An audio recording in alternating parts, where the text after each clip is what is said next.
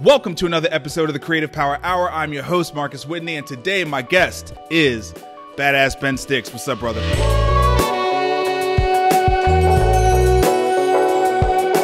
Hello. How are you? I'm good. So you and I connected because of a mutual friend, Marcia, who's had one of the more iconic episodes on this show. She talked to me about it. Yeah. And we met in your parking lot. Right. Because there was a Humane Society Yeah, it was event. a big like barbecue cookout. Yeah. Kinda like vegan extravaganza fest. Yeah. And it was during the summer. And I actually had a friend in town who used to live in Nashville, who I did martial arts with for like 3-4 years. Yeah. Who was vegan. And he was like, he was not just vegan, he was punk rock vegan. They go hand in hand. Yeah, right. Yeah. And so I was so excited that this thing was happening the same week, and he was back in town to give me like something to take him to that he would really enjoy. So I'm like, yeah, Marshall, I'll do this. The dunk booth. The dunk booth thing. Yeah, the dunk booth thing. About the dunk booth, but she's like, no, let's do it. I was like, It worked. It worked. It was fun. It was Yeah. fun. What I did not expect was to have like one of the best outdoor barbecue large event meals I've ever had. Me neither. In my life. Yeah. But it was kind of crazy. It like, was great, and dude. the food's always really good. And we had like a bunch of the different vendors around to kind of like bring the community together and showcase different things. you know? and everyone had a great time. I think the lines really were liked super long, Yeah, and within everyone 10 was minutes cool. it was packed. It was insane. Yeah, it was dope. So, so I know a little bit of your background, but this show always starts with an origin story. I have a feeling yours is fantastic. It's definitely an interesting story. It all started with a band. The BE stands for Born Empty. Okay. Which Well, hold on. First of all, where are you from? I'm originally from like DC, Maryland area. Okay. Yeah. So DMV. So I grew up there, and then pretty much right after high school moved to Murfreesboro for MTSU to do music. Oh, okay. Yeah, Okay. and I started doing went from music business. Okay. And then I after in the second year, I'm like walking on campus being like, I hate this shit. Fuck this. Just like I hated it. Yeah. So I dropped out and started doing some other things and getting into production. I wanted to do music. I learned that the music business was not about music. It was about business. Yeah. And like I wanted to play music and do something cool and Okay. be in a band. Okay. So I kind of just did that, and then started to go back into school, and I got peer pressured into dropping out and started touring with like a country band and doing rock. Okay. And then that transitioned to me coming up to Nashville. Okay. So like when you were growing up, who were your musical influences? Like what hooked you and gave you the passion to like make rock. this your life? Just rock. Okay, Like, name some bands because I got to know the era a little bit more. I was so in love with 311, it was ridiculous. Okay, all right. Yeah, that's legit. Well, I'm kind of ashamed of it now. No, but back then nobody was ashamed of it, I was, dude. them, Yeah. and like Incubus and like Yeah. Deftones. Yeah, okay. Any of that, and then kind of just getting into hip hop and stuff like that. Yeah, I've always because been there into was a lot little bit things. of a during that era, rock and rap. It was like that new metal rap rock. Yeah, scene. right. Right. That's what was like super popular, like Limp Bizkit, Yeah, Korn. yeah. So of course I was like into that stuff during that. Yeah, time. but the mashups were totally cool. Like Right. nobody was seen as weird for mashing up the genres. And then it was cool, and then it wasn't. Then it wasn't, right. Yeah. And it's still not super cool anymore. But back then. Yeah, some of that stuff still holds up. Yeah, I agree. Okay, that I just want to know, like, yeah, what was? It's funny because he was like, "What was your favorite band ever?" And I was like, "I've never loved a band more than 311 before." Yeah. And I'm kind of ashamed of it because like the first records were cool, and then they just like dropped off. Yeah, but yeah. like whatever. It is yeah, what no, it is. it's all good. It's all good. Okay. But then I was playing music and dropped out and moved up to Nashville, toured for a while, ended up in this band, Born Empty. Okay. Just because that's how bands work. You're like, with this band, you work, someone decides not to do it, they move, and then things switch. So I played with this band, Born Empty. I moved in the house, and they called the house, like, the BE-Hive, because Born Empty, B-E. Yeah. And they was, like, called the BE-Hive. Yeah. So we all lived in the BE-Hive. It's clever. And we started using the BE just like on hoodies and stickers like 12 years ago or something, like, yeah. And started putting that everywhere. And what was cool about that was like it was more than just like a band. It was like a state of mind, yeah, like a lifestyle kind of thing, where it's just like yeah, so like even on those stickers, like from the beginning, it would just be like BE, and then maybe in the corner it'd be like the Hive, like the bornempty.com, or now like in the corner it says BE-Hive, like really, really small. But like you look at the sticker, it says B, and you wonder what it means, but like it's just like B, and it has your own meaning to it. Yep. And I've had actually people like come up to me and be like, wait, you're the guy putting up those stickers? And he's like telling me like a personal story that like kind of helped them through a moment where like they needed, and they looked over and like on the wall there's like B, and they're like, huh, and they had no idea. And then they started seeing them all over town and everywhere, and then they found out that it was either me or the band or the BE-Hive, and they just like put it together, and it was kind of a weird little thing. That's dope. Yeah. And then we would just like be on tour and be like, hey, like, let us sleep on your floors, we'll cook you breakfast. And we went from anywhere from like having like staying in a mansion, because we were just a rock band making no money, like just doing it for the love of it. Yep. But we found ourselves in like mansions with like pantries full of all the ingredients you could like imagine. But then also there was one time like we had to like disinfect the entire kitchen, and they didn't even have salt or pepper, and you had to just figure something out. So we would like cook breakfast on the road, and that got us good at cooking. And then we'd have potlucks like at our house, and they're all vegan. We had like 80 people over there, I counted once. Okay, so I was about to ask you when the vegan We were vegan. happened. Yeah, me and the main singer, the singer Eric. Okay. We became vegan when I was in the band. Okay. And so we like were, so we were cooking after the band formed. Yeah. You all made this decision. Yeah, it was mainly me and him. Okay. And then everyone else kind of just tagged along because we were the ones that were cooking food. Okay. Yeah, Right. right. So that's, as a band we were cooking on the road, and then having these potlucks that were vegan, and we got kind of good at cooking. All of our stuff was always like the best at the potluck, but there'd be like this table full of just vegan food, and people loved it. And we were always like, we should open up a BE-Hive or a restaurant. And then that band fizzled out. And then like kind of, I guess a year or so later, I was with another band. I was working at Wild Cow, and I quit Wild Cow because my wrist was hurting. And I just had an idea. I was like, what if I just did a pop-up buffet one day a week? At Wild Cow, because I had done the AIDS ride in LA, and that's like this big like benefit ride for AIDS where there's like 2,000-3,000 people riding. They've raised like $15 million a year from San Francisco to LA, and I just like saw what was going on, and I was like, how do we do this, and how do we get a nonprofit involved? And then I was on my bike, and I was like, and I just like, on Tuesdays the Wild Cow was closed. It always boggled my mind. Why would you close on Tuesday? I was like, let me take it over. I'll throw a pop-up. I'll do a buffet that's all vegan for $10. I'll benefit a different nonprofit every week. The menu will be different every week. And I'll give you a percentage of it. What year was this? Started in 2011. 2011. Okay. Yeah. Okay. And that was the beginning. I had that idea. They said yes. I started the LLC, and I started throwing buffets.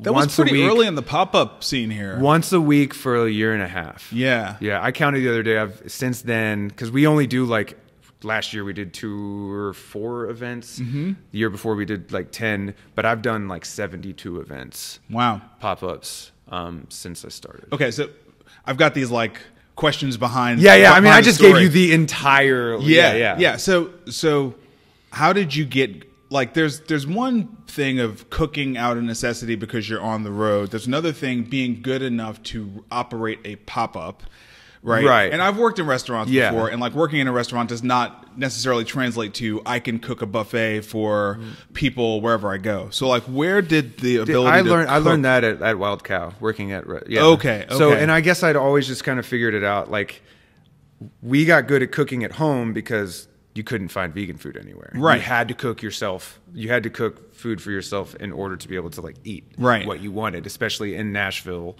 Then, because at that point, like, Wild Cow wasn't even open. Yep. You know? Yep. And then I worked at Wild Cow for like a year, maybe a year and a half or something like that. Okay. And I learned a lot, you know? And Just tell me about, I just figured it out. Like, literally, I was like, I can do this. Tell me about the people who opened Wild Cow and like John and Melanie. Okay, Yeah. so- they worked at Beyond the Edge, and they were vegan, and they wanted to do it, and I guess they just took a leap. They just did it. They just did it. And it was kind of a shit show when it first opened, but Yeah. like when somebody that's never opened up a restaurant opens up a restaurant, it's a shit show. Right. And I came in like, I guess several months after that, you know? And I just learned, and, you know, the guy that works for me now, Gavin, he's like my right hand man. Like he always made fun of me because he had like gotten hired like a week or two after me. Yep. And when he came in, like I came in and I was like acting like I was his boss guy, or I was just telling him what to do. And he's like, "Who is this dude?" Yeah. And then he was like, "Oh, this is the boss." But then just realized that I had only been there for like a week or two. But I mean, I just figured it out. I just knew how to, like, the buffet, you just learn, and every time you learn something and something goes wrong, you fix it, and just you make enough food and you develop a menu that's like, I'm going to do this. And a lot of times we wouldn't work on the menu. I would figure out the menu for the buffet, and we would have all day, and we would get it right that day. So if it didn't work, it didn't work. So it always works. I'm just sitting here and I'm hearing everything you're saying, but like there's this list of questions is sort of like just generating in the back of my head, right? And I guess one of them is a philosophical question. So it's really about living outside of the standard job economy, okay? Yeah. Right? Because there's something to being a band, and like, you know, I think where I kind of stuck a pin in what you were saying was we would go to places and we would just say we'll like, on stage like, it would be like, hey, we need a place to stay. We'll cook you breakfast if you let us stay on your floor. Exactly. Like that whole willingness to live on creativity and bartering. Yeah. Right. Like, that's what drove us. Yeah. And it's just like, you know, I've never wanted to have the 9 to 5, like, you know, I've always been against like work until you can retire when you're 60 and then get to enjoy your fruits of labor. It was like, I'm going to do it right now. Yeah. And do what I want to right now. Yeah. Like while you were doing that, was there any thought as to this is going to build fans, or this is going to sharpen our trade, or like what was there a quote unquote long game to that approach, or would you just call it, we want to live our lives right now doing this, and this is a way to accomplish this without trying to put money in the middle of it? Well, yeah, I mean, there's that for sure. There's the whole thing of like making art, and you know, you make art to create things because you want to express what you're feeling and you want to create art. And as soon as you start creating art for like someone else or doing it, it's like not genuine, and it just becomes a different thing. You know what I'm saying? That's why I dropped out of school, is because like music business is not about music. And I wanted to create music and be part of a band that was really cool.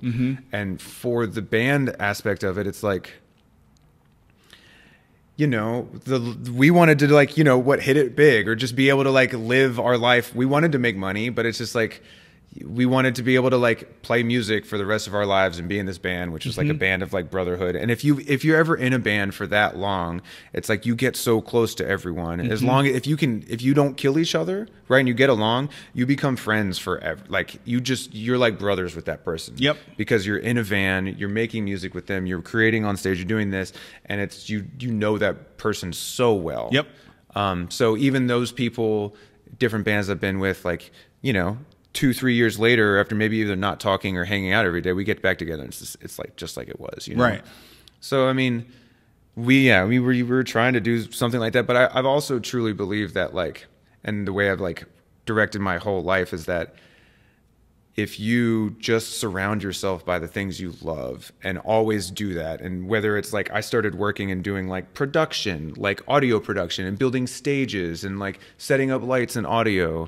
And then I worked for the symphony for 10 years, and I've learned what Nashville taught me is I can learn how to make money on the side while I can go do my art and my craft everywhere else, you know?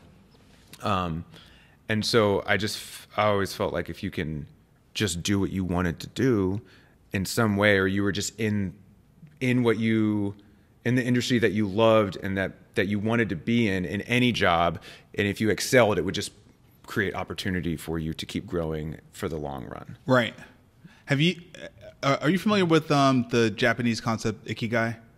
No, no. It's a several century-year-old concept around purpose. Yeah. And I'm not sure that it's like universally held throughout Japan, but it originated in Japan. And basically the idea is that purpose can be just like, if you're thinking about a Venn diagram, like purpose can be distilled as the intersection between what you love to do, what you're good at, what the world needs and what the world will pay you for. Right. Well, because you need to be able to survive and you need to be able to flow, right? Right. Because if you just do something and make art, but you're completely broke and you don't have enough to like pay your bills or like live somewhere, I mean, you could be homeless on the street and still be happy. Yeah. Like if that's what you want. Yeah. But I mean, you need to find that sweet spot. And so it's like sacrificing certain things so you're able to do other things. Yeah. And it's not to be expected like when you're super young that you're going to find that. But I guess what I think is really interesting is there's a question about where you start to arrive at that intersection. Yeah. No one in their teenage years or their 20s like hits Ikigai. Like it's just not, you know what I'm saying? Yeah. Like I would say we're going to get into what you're doing now and what the BE-Hive is today, not the band. Well, right. But it all started with music for me. Right. Literally. I mean, it started with what you loved to do, not even what you were like good at, right? Because you had to develop your skills and at playing music and being in a band. That's kind of how I got into drums too, is like playing trombone at 7th grade and like the director calling out the snare drums and being like, play this right, and like they weren't playing it right and it was directly behind me and I was just like looking back and I was like, let me do it, I can do this right now. I can do this right. And from that day I started going in after school and playing drums. So I did have like a natural ability to be able to with rhythm and drumming and pick things up. Yeah, quickly. At least with that. Like, I mean, I've never been a good guitar player. Like, I can't do it. Like, that's not my thing. Okay. So it's like, I guess you do kind of flow with what you're good at, because if like you're not good at something, it's like you don't have as much fun doing it. Right. Unless there's the natural talent and being able to build on that. Yeah. But I mean, from day one, like from like 6th grade, I wanted to like play music, and that was it. I remember like seeing Hootie and the Blowfish. Yeah. And just realizing how much fun they had on stage. That's what I took back from that show. I remember walking away with my dad and being like, those guys were having so much fun. They looked so happy on stage. I want that happiness. I want to do that. When I met you and you like handed me the burger and all the free food you gave me that as we have already discussed has turned into a loyal customer, like you seem pretty happy. Yeah, that was a crazy day. I like that stuff. I mean, and that's the crazy thing about what you brought up. It's like I'm able to throw those events because like I worked production for so long, and I saw events happening. I worked Bonnaroo. I did this. I worked audio. I worked for the symphony. So I saw people putting on large events and was a part of them from the behind the scenes. But I also knew what it was like to be on stage. And then when I started like one of my first jobs in Murfreesboro, I worked at Jersey Mike's. So I knew the deli thing, and then I knew like I worked at a couple other like little restaurants, worked at Ruby Tuesdays for a while. So I knew how to bartend and I knew how to serve tables. And so like literally the BE-Hive is a culmination of me like learning how to do a bunch of shit centered around things I liked. So how did you go from the pop-ups to what the BE-Hive is today? And you'll have to tell the listeners, viewers, because like, I mean, when I first went, I guess maybe I'd heard of it. I certainly had seen the logo. You know what I mean? Like the brand was more omnipresent than my understanding of what the brand meant. Right. And that's kind of, I like that. Yeah, for sure. For sure. A lot of like people would be like, no. But no, I like the long game. I like people like, I'd rather have you sit there and think about it and not know what it is, but think about it for a second. Yeah. And then find out like a year later, be like, oh shit.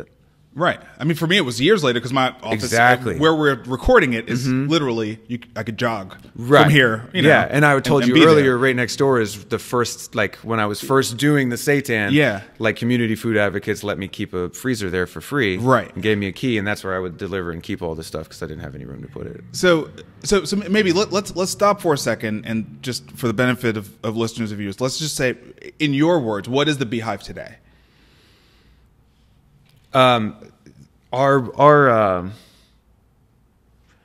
We try to make plant-based eating more accessible. So we make vegan foods, for restaurants and customers. And it's basically vegan meat. Started off with seitan, meats and cheeses. We throw events, but like mainly we're like a vegan foods, manufacturer and wholesaler that also sells retail meats to grocery stores. And just to dive into that word accessible. Yeah, that's like our mission. Yeah. Our mission is like to make plant-based eating more accessible. Yeah. And when you say accessible, like what do you mean? Meaning I can Like tofu to me is not accessible. That's what I tofu is not accessible. Like I want something because that it's like tofu. It's tofu. Like it's so easy to make tofu taste bad. Right. Right. It's easier to make it taste bad than it is to make it taste good. Yeah. It's very hard to make it taste good. And I feel like with I feel like a lot of what I've learned is like to get people. So many people are against veganism, or they just don't want to try it, or it's like this like trigger word that they don't like. And it's like whatever. But if you can just throw something at someone and be like, here, eat this, and it looks good, and they're like, oh yeah, I'm going to do that. It's like if it's a burger or if it's wings or like this like Italian sandwich or something, they don't even, if it looks good, they'll take it, and that's more accessible. If I go to a restaurant and I give them just a wad of seitan that they have to chop and they have to marinate and then they have to cook and do all this stuff to them. Like the kitchen doesn't know. Most of the kitchens in normal restaurants, they don't give a shit about vegan food. Right. So they're not going to try. So I've done that before. And then I realized like 12 South Taproom was a good example. I would do that and it would just come out okay. And then I would try to tell them how to do that. And it just went away. And I was like, hold on, let's stop doing that. Here's some slices. They're already marinated. They're exactly what you would do with like a roast beef slice. All you got to do is either put it on a sandwich cold, it's going to taste great, or throw it on the skillet with some onions and peppers and cheese, and it's going to taste great. Yep. It's like you give it to them ready to where they can't mess it up. Yeah. And then for the consumer, like you were saying, the chorizo, like it's pre-ground, it's pre-marinated. Literally all you have to do is throw that in a skillet with some oil and saute it like anything else you would know. Yeah. And that's, so you have to realize what people are used to and give them something that they are willing, that's easy for them to cook, you know? And then by doing that, you take money away from the industrialized meat industry. And I think that's my main thing. That's my main thing with veganism, is that the industrialization of the meat and the dairy industry is like atrocious. It's bad for everything it touches. And I think the only way to battle that is by taking the money out of their pockets. Yeah. And you do that by giving them an option to not support that industry. Right. Yes. By good marketing. Yeah, but by good marketing, good products. When I say good marketing, I include good products. Right, and it's like something that people like, and it meets them. They like. Yeah, and I always say you meet them where they're at. You have to realize that like the entire world isn't going to go 100% vegan. Yeah, but you can get like, even if you can get a small percentage of it to eat like a small percentage of vegan meals every week, you're making a big difference. Yeah, and so that's kind of like that's my political push. That's like my drive. That's like, I could never open up a restaurant or do anything that involved like actually supporting the meat industry or anything like that, you know? Yeah. And so that's just kind of like where, I'm trying to do some good while I just do what I want at the same time. Yeah, that's dope. That's dope. So how did you move from now that we've established what the BE-Hive is? That is what the BE-Hive is. Yeah. Let me just say, I think it's a little bit more, although obviously I'm probably too small to be considered a market. But one of the things like we started this whole conversation with is that the foods are they are accessible in Whole Foods and Turnip Truck and and these types of stores. But I guess that's accessible, but where you can go buy them. Right. I'm saying the actual foods and the way they're packaged and the way created is accessible in someone that's like easy to take them to buy them. Put it in their mouth. Yeah. You know? Yeah. There's little work that you have to do to achieve the goal. In the case of the pepperoni, there's no work. You literally can unwrap it and just eat it. Eat it. Yeah. And it's just exactly like what the other real pepperoni is. Like you throw it on a pizza. There's no difference. You literally, exactly. There's no difference. And if you make people work harder for it, then they don't want to work harder for it. Yeah, of course. Yeah. Of course. Why would you kind of have to take some of that guesswork out of it and put the work in the front end. So let's just talk about the transition from the pop-up to where you are now. So basically what happened was we started that pop-up every week, and like I said, it was a different menu and a different nonprofit each week. And it started to get popular. Yep. So we learned a lot of different recipes, and we built our chops up. And throughout that, we were making our own seitan, and Wild Cow was making our own seitan, and we kind of like worked with them. Okay. What is seitan? Seitan is like a vital wheat gluten-based meat product, protein product. If you were to take like all-purpose flour, wheat flour, and knead it together with water, you get like a wad. of dough, like bread, right? Yep. And then if you were to take that and run it underwater and like massage it, you end up like rubbing some of like the carbs and the starch. I'm not exactly sure, but you rub a lot of it out, and now you have this like vital wheat gluten protein wad, right? And that is seitan. So we don't do that whole process because that's just way But that's too what much. it is. I think a lot of people don't know what it is. Right, but you can buy that flour that's just vital wheat gluten. So it's like a really dense, high-protein flour that you mix with water and liquid soy sauce and spices, and then you get this like dense kind of bread that's high-protein, low-carb, low-fat. And so when you add different things, different spices, you can add beans, you can add like sun-dried tomatoes, anything you mess with the texture and everything else, so you can get like a very specific product. Okay. But like at its core, like seitan is like vital wheat gluten, liquid, and spices. Then you wad it, you cut it, you boil it, you steam it, you cook it, and that's what you get. Yeah, yeah. So we started making seitan, and I do remember like we had loyal customers, and people would be like, I would buy this seitan. We started to get really good at it. I would buy this. You need to do this. So like it kind of just like triggered something in my head. Okay. And I thought about it. I was like, okay, yeah, we're doing this. You know, it's like, because really just the pop-up started like, I want to do something cool. Like, we'll see where it goes. Who knows? Maybe I'll start a restaurant. Like, just let it go. And so we did that for a year and a half. And then like, it was kind of crazy. I was touring a lot. I was touring that whole time. I would leave on Thursday, Friday, play Friday, Saturday, Sunday, come back, shop Monday, throw an event Tuesday, leave again Thursday. Wow. And so basically after a year and a half, we were kind of like, okay, this is a lot. We're going to stop. My partners were like, we were like moving along to do, we were going to rent a spot in 5 Points, and that fell through. We were going to open up like a storefront, like a storefront. We were going to say it was a green wagon, where like the vape shop is, but now it's like taken over by someone else. Yeah. We were going to rent that, and we actually I gave him a call. I was like, we're going to do this. And basically that fell through last minute. And so we stopped doing the events, and I was like, well, I don't want to stop this. Like, we have a little bit of money in the bank account, and the partners didn't really know. I was like, I can't throw these events by myself. This is like, and I was like, all right, well, screw it. I'm going to start making seitan. And I started using a friend's kitchen right on Porter Road, like Khan's Dessert. She's not there anymore. And I would go in there, like, you know, I had Nick teach me kind of how to make the seitan, because he was always the seitan guy. Okay. And I made it, and I would go in there like, still touring on Mondays when they closed, and work till like 3, 4 in the morning, and make seitan once a week, once every other week, and store it at The community food advocates. And yeah. I made the first labels by myself. I have like a little bit of graphic design skills. I'm not that good, but like I did all the graphic design until like a couple years ago. And I figured out how to do the labels, and I got the Department of Ag certification, and I just had 2 products and wads. I had the fillets and the chorizo, and I had blocks. And I just, you know, I went, my first customer. And this was all you at this point. This was all me. Now it has distilled down to Ben. I was the only, doing, and you called it BE-Hive. Yeah, I still kept it the BE-Hive. Yeah. But it was one person. It was me. And one person who's also still touring.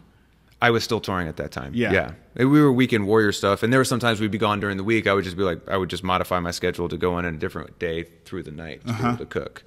Because the whole thing, the entire business started with like less than $1,000 on a credit card. 300 of that was like the business license. Yeah. And then to get the groceries for the first event and the flyers, and that's how it started. Wow. And like I haven't taken money until like a month ago. Yeah. And I'm sure that's for fulfillment. That's for building out a production facility, which I guess we'll get to. Yeah. But like, and so, yeah, that was all me. I would deliver it myself. I did everything. And it just literally, that was like 6 years ago. It's the entire thing has grown super organically. What I was saying was that it grew. I used other people's spaces the entire time. Yeah. Until like 4 years ago. Yeah. And just use someone else's space. And I would give Khan's desserts, like I would give her a strong discount on, you know, basically like I would almost give it to her for free. Or really basically cheap. the same stuff you were doing when you were just bartering, staying in people's homes. It's the same stuff. Like, you know, just how do we do this? It's bartering, and it's like that punk rock attitude of just like, I'm just going to do this and see what happens. And so my first customer was Baja Burrito and Troy, who's an awesome dude. You know Baja Burrito? Yeah, of course. Yeah, they're awesome, staple. And I was always like, Baja Burrito needs this. And I realized there was like a hole in the market. Like there was like West Soy seitan and like Upton's. And Upton's is cool, but West Soy is like horrible. Yeah. And none of it was like marinated. And it's just like, I could do this better, just make it really easy. And I went into Baja and I was like, hey, like we knew each other. I was like, you should try this. And he's like, okay. And he literally took the package from me, opened it up, ate it raw. I mean, it's cooked, but like it's not hot. but it's not like prepared, ate it out of the bag, and he's like, "That's good. I've been thinking about that. I'll take 60 pounds." I was like, "What are you kidding me?" And he was my first customer. It's never been that easy. It's never been that easy. But he just picked it up like that, straight up. Wow. And yeah. And then I worked on Turnip Truck because I knew them too. It's just like, you know, I'm able to talk to people and I know people, so it's like. But yeah, I got Philip finally it took a couple months, but like. He started taking it. It was like super slow. And now, like you said, they're just flying through it. And yeah, and then literally it just slowly grew from there.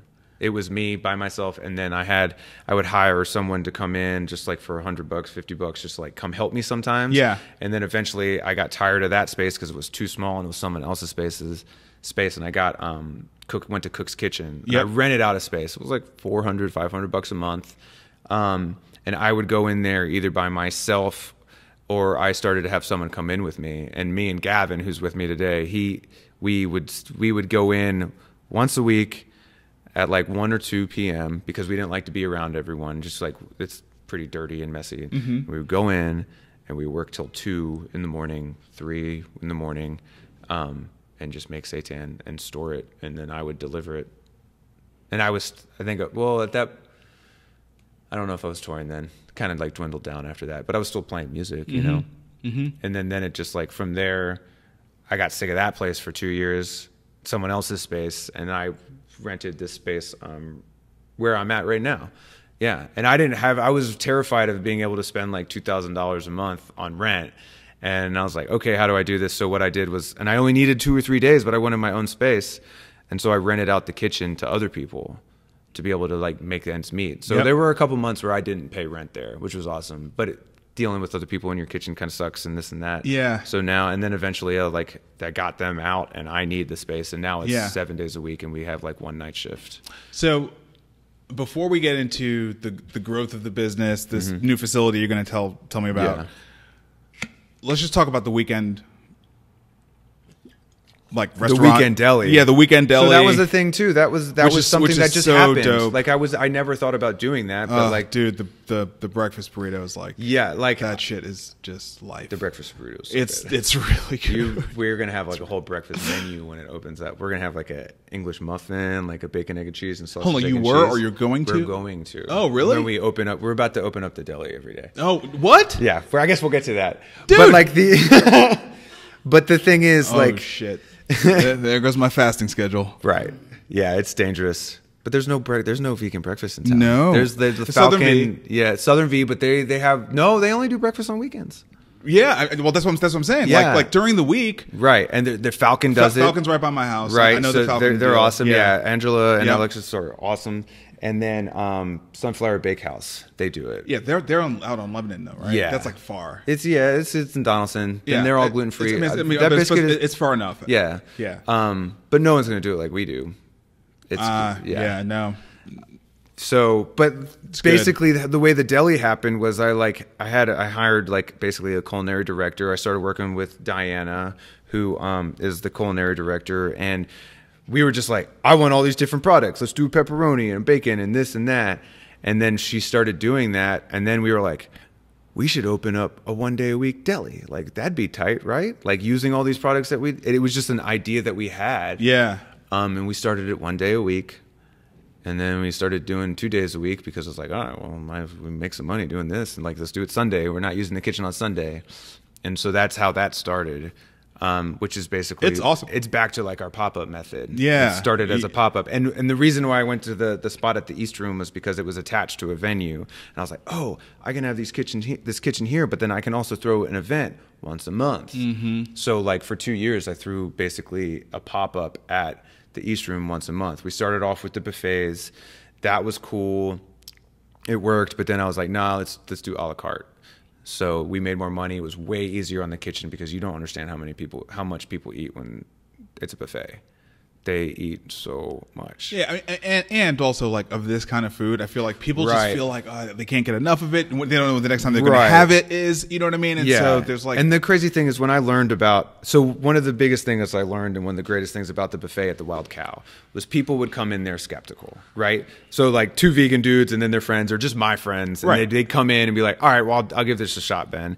And so it'd be funny because they would go up to the buffet line, everything looks and smells great, and then they'll kind of like pick a little bit of each and put it on a plate, right? Just because they're like, I don't know. And then they sit down and they're like, oh, well, that's good, that's good, that's good. Then they'll go back and they'll load it up for a second and they'll get a big plate and then they'll go back for a 3rd time. Right. And the best part about it was like there's a couple people that like after it was done, they would be like, there's something that clicked in their brain. Right. Where they're like, I just ate a full vegan meal. It was delicious. Right. I feel stuffed, and I also don't feel like I'm going to die right now. Yeah. Because if you were going to eat that much meat, or if you went to like Golden Corral or whatever, you would want to go take a nap. Right. But so basically what clicked was that like, wait, I feel good. I ate all this stuff. It tasted good. Eating vegan is possible. Yep. And so that was like just a learning mechanism for them, and meeting people where they're at. It's like, this is indulgent. Yep. Like this is not the most healthy food, but it's vegan. Yes. And you can eat as much as you want of it. And like, you'll learn something a little bit. Yeah. And Which is actually the thing people are most afraid of when you start talking about switching up their diet. I'm going to be hungry all the time. Right. Well, no, I was going to say that the bigger thing is, yeah, okay, let's just say 4 to 5 days out of the week I eat just for fuel. Almost nobody does, right? But like, am I going to lose the part of my life where I eat for pleasure? Right? You know what I mean? Exactly. Like, am I going to have to give that up to do this thing? Exactly. Like, and that's a big problem for most of us. It was a big problem for me. You know what I mean? And it's like, I want to eat a burger or a steak or something, you know, it's like fried chicken. So this is probably a good time for me to kind of commend you for something that I take issue with when it comes to like vegans, right? Yeah. Which, you know, I mean, I suppose I am now because this is the way I eat. Right, but it's just the way you eat. It's not like who you are. Well, it might be who I am on the inside, but let me say the thing I want to say, right? Is at the end of the day, like I love humans. Right? And I think humans have a capacity to do a lot of good. We do a lot of bad.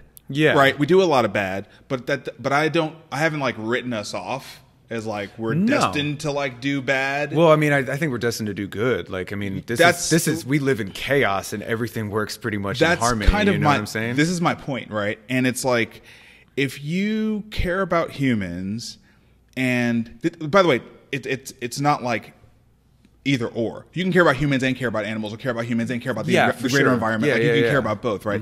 But I do think that if you care about humans and you know ultimately that they'll be healthier, happier, you know, if they do embrace eating more of a plant-based life, even if it's not, you know, entirely 100%, doing it in a way that they can actually adopt it. Right, where it's not, you know, where you're anticipating their defenses are going to be up, and it's an offering to them, and it's something they can be really happy about and feel relieved about. Like, those are all the issues, right? That we have today. Yeah, exactly. And like, you've done something that in no way communicates any blame, shame, guilt. It's like, no, we're neutral. You know what I mean? Stay neutral the entire time. Yeah, and I just think that's dope. You know what I mean? Thank you. I appreciate you. I think that's acknowledging great. That. Yeah, and I think we have a real issue in the world right now, regardless of the issue, of people missing that point. Right, missing the point that whatever it is you're trying to get other people to do,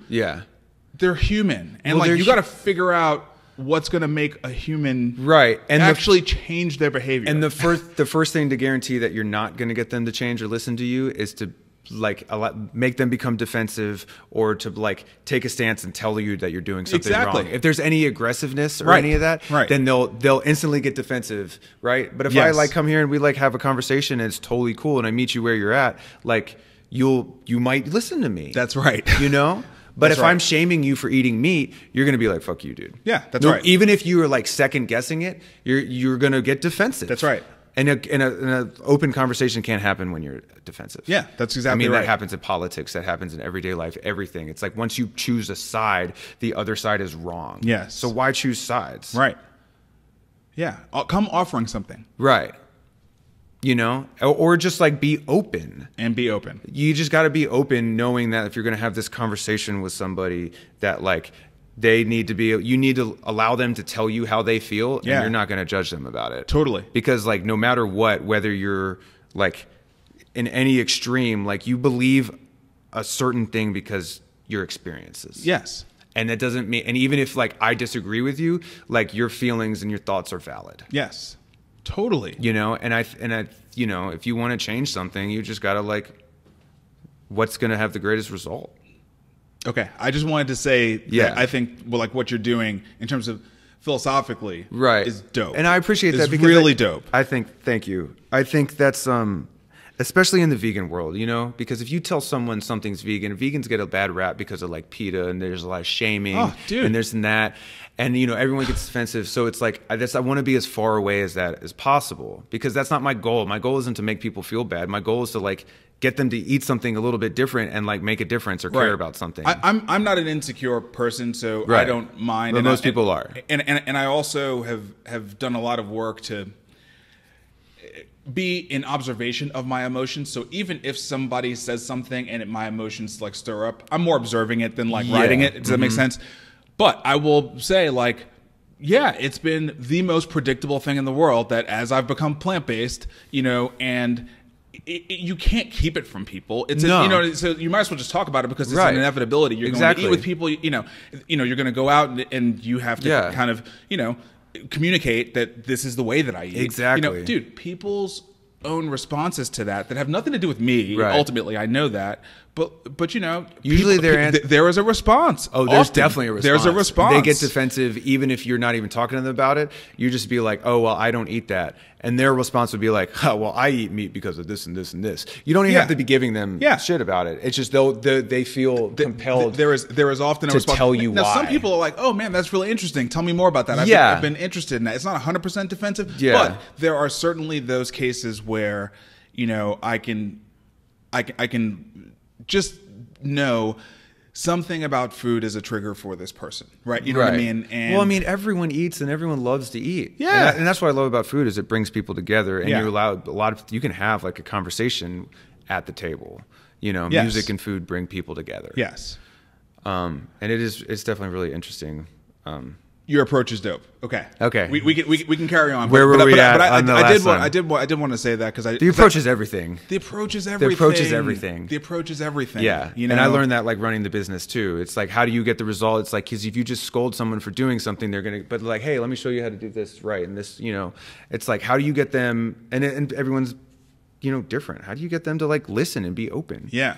Exactly. Exactly. And if you're not taking the pleasure away, which your products are basically, well, you're giving them the pleasure back. Giving them the pleasure. You're saying, hey, you know, this thing delivers on what you're looking for. Right. You know what I'm saying? Like, the thing you're really looking for, unless you are explicitly saying, I want to eat an animal, and it's not about the taste. It's about I want to eat an animal. Right. Like, unless that's what you're saying, and some people do say that. But some people like that. Some people want that. Yeah. But if for most people, they're saying, I want the texture, I want the taste, I want the dopamine hit I get. I want, you know what I mean? Well, they're not saying that, but it's what they're feeling, right? You know what I mean? It's like, that's what I want. Exactly. I want those things. And it's like, you're saying, and I got that for you. Here it is. Yeah, exactly. And this will wake you up. And it just gets you to think about it on your own, because you can't tell someone what to think. You got to ingrain something in them so they can have their own thoughts about it. Right. Dope. Okay, let's talk about like the growth of your brand.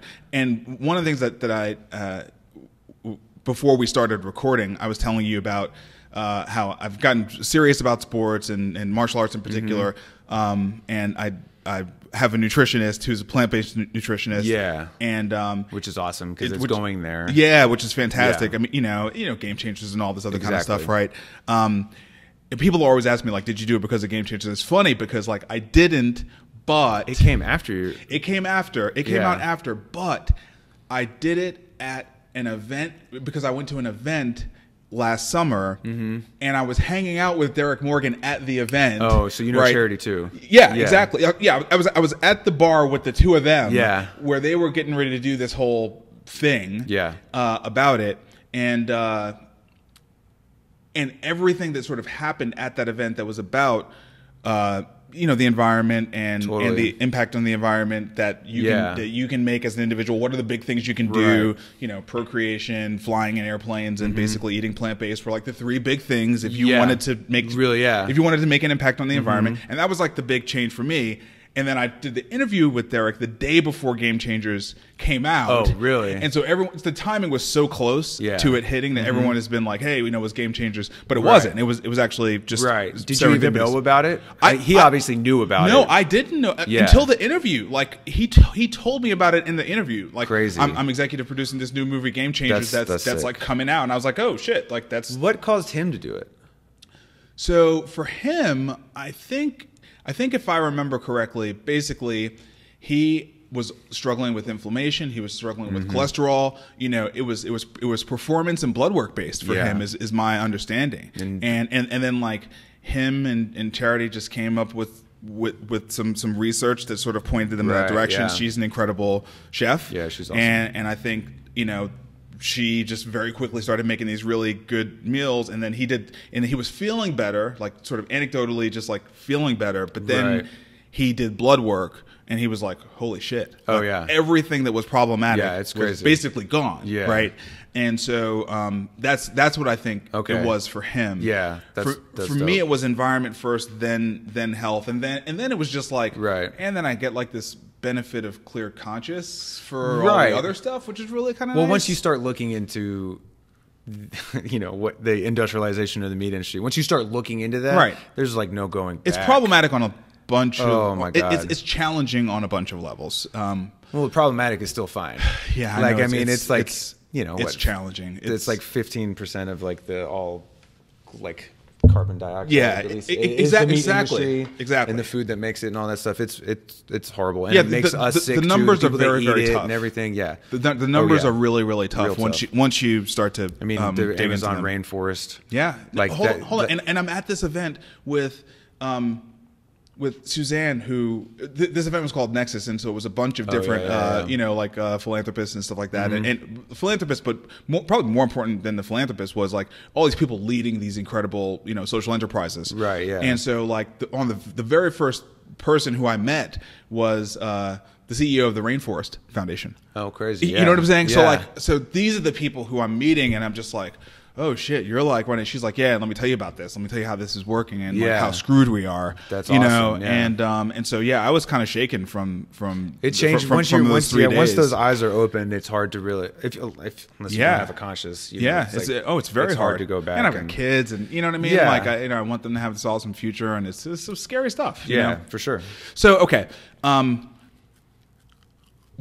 Where I was going, because we got into the Derek Game Change thing, but I was talking about my nutritionist and how she put together these game plans for me, like because I want to train, but I'm also a professional, and I've got like travel days and blah blah blah. Totally, so I had to figure out how can I actually eat, but eat in a way that's going to support my athletic goals. Totally. Right? I want to lift weights. I need to have enough energy. I'm doing these really hard workouts. Blah blah blah. For sure. And so, and I told her, I said, I am totally cool with 70% of the things I eat being the same 5 days a week. Like the weekends, I got to have some variety. It's just it's the weekend, but like Monday through Friday, basically, I can eat the same thing all the time. I need to be able to do dinner with my wife, and she's not going to be down for that. You know what I mean? But like me, if it's just me and I'm just feeding myself, the same thing.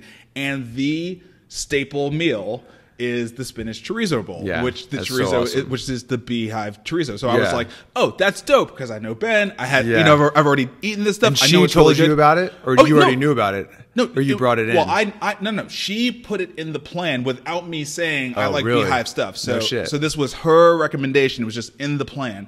So I was like, that's dope, because I know about that stuff. I know where to eat. I actually hadn't had the chorizo. I had everything else but that. Oh yeah, that's the OG. Oh, dude, it's so good. So then, like I told you, I start. I bought a couple, and then like I'm really needing to stock up because I'm leading up to my match, and I got to like eat really well. Totally. And I go to, and I'm like, okay, I go on the website. I'm like, where can I buy it? Because it's the middle of the week. Deli's not open. Yeah. And I go to Turnip Truck. It's not there. I'm like, fuck. I get back in my car. I go to Whole Foods. It's not there. And I call Lexi and I'm like, dude, it was first not, time. I call Lexi and I say, annoying. I gotta, like, what's an alternative? You know, Yeah. we got like some bullshit that's in like the frozen You get my section. number after this. Yeah, for sure, for sure, man. You But just like, walk up you know, in I there got some anytime. bullshit. You know, Yeah. like that was terrible. Didn't taste Right. good. Texture was bad. You know what I mean? And I was like, okay, it's fine because it's fuel, but it's not good. Yeah. You know what I mean? Like it's ruining the meal that I'm saying I'm going to do every day. Totally, yeah. That's And- not a good way to start off an everyday meal. So you are at this point where, here's my point. I'm giving you a testimonial. You're at this point where plant-based, sports-oriented nutritionists are recommending the food as a staple. That's which And is then- crazy. And then when their clients go to get the food, they can't fucking get it because it's sold out, dude. So let's talk about your growth plans. Good and bad problems. Yeah, this is a good time to talk about how you're going to make sure that doesn't happen for me anymore. Outside of having your text, you know, the ability to text you, which I appreciate. Yeah. But like seriously, like, it's going well, man. It's going- going it's- well. it's Every going time I go well. into the Yeah. BE-Hive in the weekends, it's packed. It's packed. This last weekend was packed. Yeah, like, things are going well. So let's talk about the growth now. So basically, we're opening up a new production facility. We're in like a 1,000 or less than 1,000 square foot place. Like where you walk into the deli, that's what we do our deli in. Yeah. And we probably ship out like 1,000 plus pounds of product a week, just wholesale and retail. Wow. And that's, you know, and then we do the deli, which is busy. You know, we only do it 5 hours a day on the weekends. But so it's like that place is maxed out. And I have like, you know, we rent space over there and pop like for all our whole food stock for the filet and the chorizo. And we have like 30 freezers somewhere else just because we can't store our product there. And if, you know, I'm kind of holding off on trying to grow and reaching out to people because I just don't have the ability to grow. Yeah, right. I don't have the space. Yeah. So I was like, all right, well, I need something. I need to move. So we just signed a lease on a 7,500 foot production facility. That's and awesome. I took out a loan, first time ever.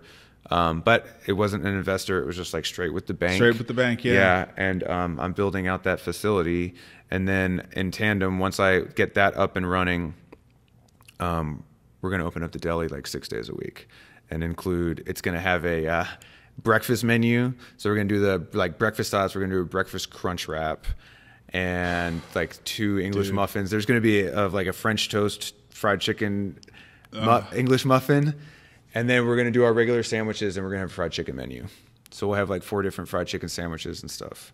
So it's maybe not the most healthy thing sometimes, but like it serves a need and it's like makes things more accessible. It's cool. You know? It's right up the street from the Y, so I can like just stop Exactly. off, Yeah, eat, yeah. and then go run my 3 And miles your on the nutritionist treadmill. is saying like, you know, just don't get the fried stuff. Yeah, right. Yeah. Oh, dude, that's amazing. So we're doing that, and I'm working on distribution what's the and timing stuff. on that? Like, I mean, you know, it's a process, obviously. Spring. Right? Spring. I'm hoping like March, April. So does that mean like in the spring your production will start to ramp like to that level? I'm so hoping if you're so. doing 1,000 pounds a week now, like where will you I'm trying be? I'm trying to at least quadruple things. Wow. Yeah, because I mean That's dope. I have a production like a distribution company in New York that's trying to like let me take over their distribution in the city and just that whole area. Yeah. And I'm talking to other companies that like national companies that are hopefully like I'll have, you know, regional distribution that they have national distribution. So once I get in somewhere and it works,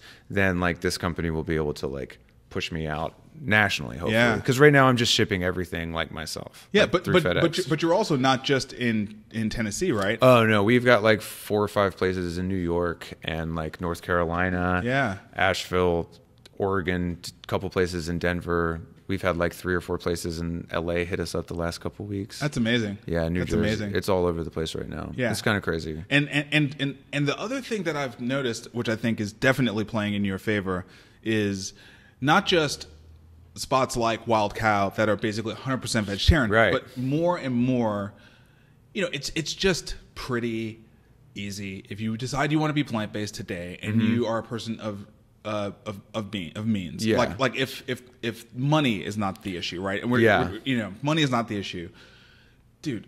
Every place. I mean, we're talking about KFC. You know, like beyond, every place is adding these options, right? And that's an interesting thing. How do you feel about that? So if you're So I mean, I go back to what I just said about humans, right? You know what I mean? It's like, you know, I expect big corporations to do what big corporations do. They're going to, you know no what I'm matter saying? what. I don't expect big corporations to somehow be 100% altruistic. That's not what I expect. But if for the great many Americans who like fast food, right? You know, they live in food deserts, or because of their financial situation, fast food is a large part of their diet.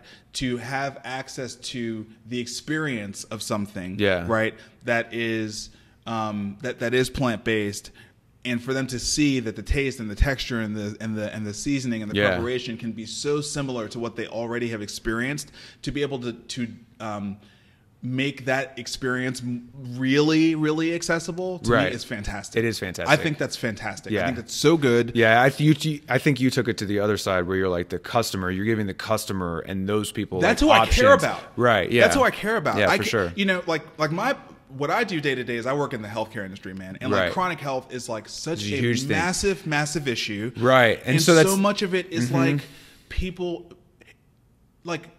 We're demonizing people around their lifestyles, but like the civic design and their access to good food and their access to education about good food, it's like we're forcing people to make bad decisions. Literally. You know what I mean? By the way we're designing things, by what we give them access to, by how we educate them. So yeah, I think this is fantastic. It is man. great. I think it's I great. Agree. Yeah, for sure. You know. So how do you feel about the industries and all that other kind of stuff?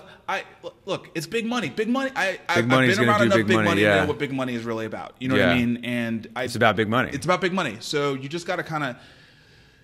I'm beyond sort of demonizing that because I've been so close to it now. Well, it's so enough. hard to change, Yeah, right? exactly. And the only way to change it is by like giving them less money. But the reality is that they care about money. They care about money. And that's they where it's at. Will change if the money is threatened. They will change. Yeah. So like that's the way to create change. That's the only way to That's the way to create change. The only way. Politically, that's the way to create anything change. is the only way to do it. Create a better product. Money. Create a better service. Yeah. Market better. Like that's the way to change the world. It's the reality. People, you know, capitalism is the world's language. Absolutely. That is the world's language. That's how humans actually are going to change the world, is through capitalism. I hate to say it. It is. Well, because that's the way that's what we are in right now. Yes. So the only way to battle it is by that. That's exactly right. You know, and it's like you can that's the set of protest weapons and you can have. like post and you can do whatever you want. But if you go and you buy oil and you buy this, all it's like they don't care what you say because you're giving them money. That's right.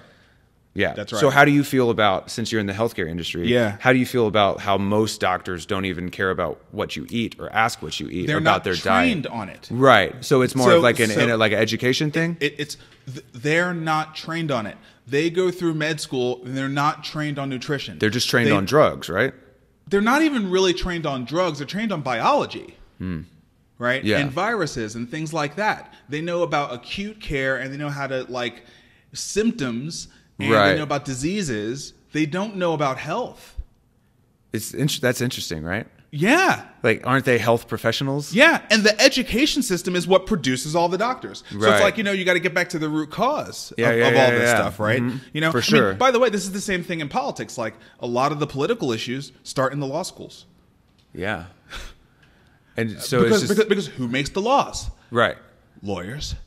And like, where do we graduate lawyers from? Law schools. And where do we establish what is? Where do we establish the principles to argue? Yeah, dude, it always comes back to education, right? And like, so it's the democratization of education, and how people like you and I have been able to make a living because we sort of short-circuited all that shit. We're both dropouts, right? Yeah, we short-circuited all that shit. Yeah, exactly. Because we knew like capitalism didn't actually require that. It just required you to create value. Do what you want, and also it's like you work, you get something done. Like if you, right. You just required you to do it. Just do it. Just do it. Right. I learned so much more from just like getting a job and doing what I wanted to do and having actual experience and just watching things rather than just sitting in a class. But we're not the majority, right? The majority of people are still in the system where They have to go to really not necessarily to be educated, but get a credential. But the unfortunate side effect, just like taking a pharmaceutical drug, right? It's like, yeah, it'll do this for you, but the side effects are dizziness, nausea, you might die, right? The side effects of education are you get indoctrinated with a bunch of bullshit all too often, right? Yes. You know what I mean? And like, it's really bad when it's important people in our society, like doctors and lawyers. So like, if you're talking about why look, dude, doctors are some of the most unhealthy people in the Isn't that crazy? In the world. For sure. Dude, they used to smoke cigarettes in the doctor's offices, right? You know what I mean? Like, this is by design. And who's funding these schools? The industry. The pharmaceutical industry and everything else? All these industries. Yeah. All these industries. Just money. They just care about money. Dude, yes. Yes, they're funding all these schools. So, like, I feel like that's, for me, that's why I care about individual people. You know what I mean? I care about individual people, and I want individual people to have access to information, access to opportunity, access to experiences. Right. Because I believe people, like, if given those things, it's a better than 50% chance they're going to do. Right. They're going to head in the right direction. When Right. we see people not doing it, it's because more often than not, like, they don't have. And I guess they you don't have options. Yeah, and you have to start small and with the individual to actually create a big change. Totally. The only problem is sometimes when you think about it, it's like climate change or the big picture is like it's just a controversial thing. Yeah. But it's like, basically, of course, I believe that it's like the individual has the power and that will create change. But Yeah. the thing that sucks is when you look at the big picture is like the only way you're really going to get big change is if the corporations and the big money actually changes. That's right. So it has to start from the individual. But like if the corporations don't change, then like in some ways the individual's like actions are null and void, because it's like, climate change and everything is not based off if I compost or if I personally eat. Right. Right. And so this is a dilemma I have with myself, because like, of course I believe this and I want to believe this, and I think it's like everyone, but the problem is, how do you battle the bigger issue? Okay, so let's circle back to the Beyond stuff, right? Why are they doing that? Because of money. Okay, Right. And so then that's proof that something is changing. I agree with you. Right? Yeah, that's proof something is changing, because they wouldn't do it. They wouldn't do it if they didn't see the money involved with it. They wouldn't do it. Same with like Tyson making a vegan protein. Right. It's either a hedge, right, or they're playing offense, and they think the faster they get there, they'll have some future opportunity. Regardless, it's to the good. Right. You know what I'm saying? Something in some dynamic in the market is making them say, we have to take this action. Right. And then they take the action, and then you start hearing like all these crazy milestones about how much of it they're selling. Right. Right. And that's only going to make them sell more and more and more. Have to sell more and more and more. And so, you know what I mean? Like this, to me, something's happening. Oh, definitely. Something is Something. It's definitely something is happening. The growth of your business. Yeah. Right. I mean, all of it's happening. And I think with everything that's going on in the world today, it's like people's eyes are opening up, you know, because there's been forced to open up. You like can't not see things. And there's multiple access points, right? And what I mean by that is there's multiple reasons. So like in the plant-based universe, there are some people who like, and actually I think for very good reason, are just dead set against the the treatment of animals, right? You know what I mean? Like that like that is the reason. But now, like, if that wasn't your reason, we got some other reasons. There's definitely some other reasons. You know what I'm saying? Yeah. We got some other reasons. Climate. There's like the health, hormones, dude. health, It's like for the food real. source. Yeah, exactly. So like, there's multiple angles, which only means it becomes more inclusive. It's right. Like so now you have the healthcare professionals. You have for us, as opposed to, which I think it's just this thing for people who. No. I follow what I'm saying. Yeah, I totally follow you. And so so more people can get on board because they're coming from different angles and they have different passions. Which is a good thing. Which is totally a good thing. Which is a good thing. Yeah, right. And it's we care also about a little bit more validating too. Yeah, it's a good thing. Yes, I appreciate that. Yeah, it's pretty interesting. Yeah, it's the whole thing. How it's all about. A lot of it comes down to just like. I don't know. A lot of it comes down to climate. A lot of it comes down to climate, and like the health of just everything, the earth and the people and everything involved. Yeah. The weird thing about the climate thing is, I'm not a betting person. I don't gamble. You know what I mean? But if you want to talk about a bet I would not want to be on the wrong side of, it's climate. Oh, for sure. You know what I'm saying? Which boggles my mind how some people aren't like. That's the thing for me is like okay. There's not a single individual human, I think, that can make a strong enough case if you're not an actual trained climate scientist. Yeah. But why the fuck would you say it's not a problem? Yeah. Why would you say with the anecdotal data points that we had that it's not a Yeah, problem? and Why would you want to be? Why would you want to be risk wrong being about wrong about this? Like, what good is that? There's nothing good about that. That's like I would. This is literally. Is the it just definition- money? Dude, this is literally the definition of safe. You know, of being Right. safe rather than sorry. Exactly. This is it. This is the situation that sentence was written for. Because the sorry is a very big sorry. Oh, dude. You know, It's the sorry. yeah. You know, It's the sorry. which is wild. You know. Yeah, it's interesting, man. It's interesting. Unless you get into the conspiracy side of things, where we actually, the people who really do know everything, know that actually, like, a lot of us need to die off for the planet to really do well. That's the conspiracy side of things. Tune in next week for episode 2 of Ben and Marcus talking about the flat Earth. A little different, yeah. Yeah, no, it's crazy. Where we are at and right now is a crazy time. But I think everyone says that always. Yeah. Like, everyone always thinks they're in a crazy time. Yeah, we are in a crazy time though. Yeah. we are in we are in an era of technology and we are industrializing the Industrial Revolution. Right. Yeah. Like, you know what I mean? And artificial intelligence. That you know, if you look at the things that have happened in the last 30 years relative to the last 300 years, right? It's just kind exponential and it's getting crazy. That's and technology exactly right. is like fueling all of that Yes. and making it go so much quicker. Yes. And so this is for sure different. Right. This and is different. Yeah. And you have to follow along with it because it's going that way no matter what. You can't fight it. You have to realize where it's going, and it's like a snowball that's like not going to stop. Yeah. You know, unless everything does go to shit and we don't have technology anymore Yeah, for some which reason. is possible. Yeah, I guess anything is possible. Anything's possible. Anything is possible. Anything's possible. I think that's the most freeing thing, is just realizing that anything is possible. Yep. Dude, this has been a pleasure. Dude, this has been great. Yeah. I appreciate that. Yeah. I don't always go over an hour. Des, we went over an hour, didn't we? Yeah. How long have we been? Yeah. We are 7 minutes up. Oh, That's perfect. No, it's not bad at all. No, it's good. Not I bad at all. appreciate this. Okay. It's a very good, inclusive just conversation. Okay, where can people find out more about? It's BE-Hive.com. Okay. So BETHEHIVE.com. Yep. Instagram is the BE-Hive. One thing I didn't say is we just got 40 Whole Foods in the Southeast region. Dude, congrats. With all that, so hopefully Amazing. that'll go. Dope. And you know, yeah, just basically online technology. You know, you Yeah. find out you follow us on there, you figure that out, and then you'll just see the growth in the trajectory that. And if we're you're on. lucky enough to live in Nashville, which a large percentage of the listeners and viewers of this show do, where can they come see you? So the deli is open right now, Saturday and Sunday, 2414 Gallatin Avenue. It's right next to the subway. And then soon it'll be like Tuesday through Sunday. Dope. Yeah. Y'all should definitely check it out. I pretty much go there at least every other weekend. Yeah, there's when I'm cameras in over town. there. Yeah, it's really good. Okay, man. Dude, We'll thank do you this so again, much. man. Yeah, for sure. Thank you. I appreciate you. Awesome. Peace.